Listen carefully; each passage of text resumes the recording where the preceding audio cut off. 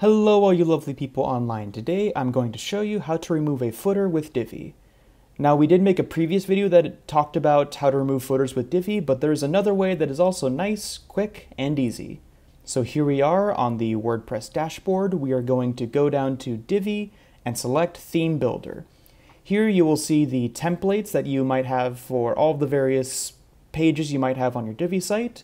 We're going to go down to the footer area. Now right next to it, you're going to see an eye. Click that eye, and now it should be crossed out. That is a sign that it won't be viewed anymore. Click Save Changes.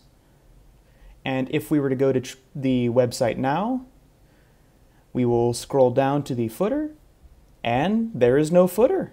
There you go. You have just removed your footer on Divi. Thank you very much for watching. Please like and subscribe, and have yourself a lovely day.